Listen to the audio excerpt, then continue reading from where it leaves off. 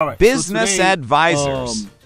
what I want to talk about, man, is something that's so important, and a lot of small business owners who trying to start business, they don't think about it. Is something that called business advisor, and that's one of the key that's so important.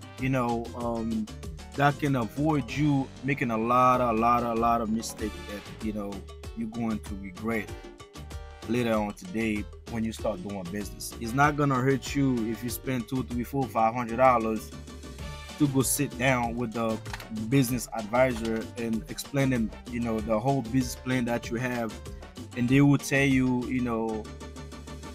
kind of like every way to go about it. You know what I'm saying? Even they can bring you to a different direction, better direction, with things that you can do with your business that can help your business grow. Because a lot of time people don't believe in all the people experience, but that's the only way you can learn and you can be better yourself.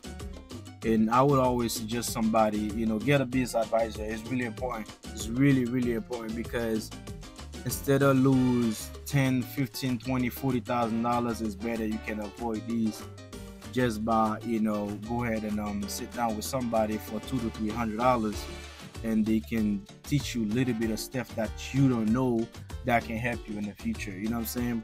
Any small business owner, man, I would definitely suggest you, get a business advisor. I mean, I'm not an expert, you know what I'm saying? I'm just, a regular person who's doing business, that's learning from a lot of mistakes that I make. And, that's the reason I'm sharing a couple ideas, to all the people.